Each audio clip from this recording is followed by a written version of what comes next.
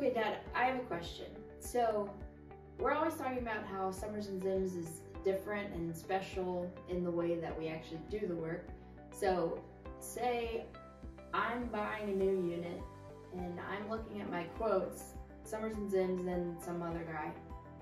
What would you say is different about what Summers and Zims is going to do? Lots of things. First off, and I'm assuming in your situation, we'll just say both are 3-ton carrier air conditioners, same model number. Still a vast difference. I just had lunch with a customer who's a long-time successful Toyota salesman, and we were talking about Toyotas or Fords, and I said, well, in our world, it's a little different. It's not like somebody's pulling in your driveway with a Toyota and a Ford and you get to pick which one you like the best. In our world, it's much more like somebody's backing into your driveway with a whole truckload of Ford parts, dumping them. Another guy's driving in your driveway with a whole bunch of Toyota parts and dumping them.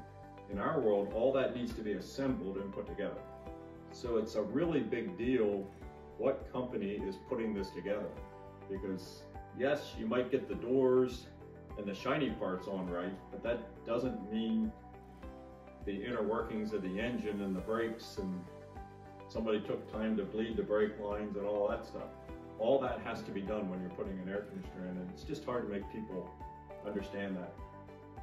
Besides, and that's the technical part, that's why Kenny's training the guys every Thursday morning.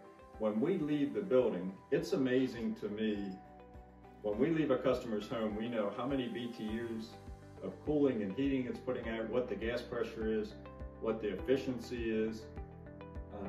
We see people putting furnaces in and there's no hole in the flue pipe where you put the analyzer. So they installed it and it's there and it's running, but who knows if it's running like it's supposed to, because they never did any of the efficiency tests, they never did any of the safety tests. And here I'll pause and say that that's obviously not everybody. There's good people out there. We're not the only good company out there, but I guess it's the tight labor market. We see more weird stuff than we ever did.